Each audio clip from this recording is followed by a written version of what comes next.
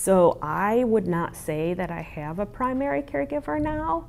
I hire occupational and physical therapy students who come in twice a week to help me with cooking and cleaning. I'm able to do all my own personal care on my own. And just to expound on that a little bit, so I was injured in my freshman year of high school, and a goal of mine was to graduate on time with my class and be able to go off to college on time. And I can tell you that, so 3 years later, the last month before I was leaving home, I was still trying to figure out how I was going to blow dry my hair. I was still trying to figure out how I was going to change the cover of my seat cushion. And I was lucky because I transitioned. I first started living by myself in a college dorm.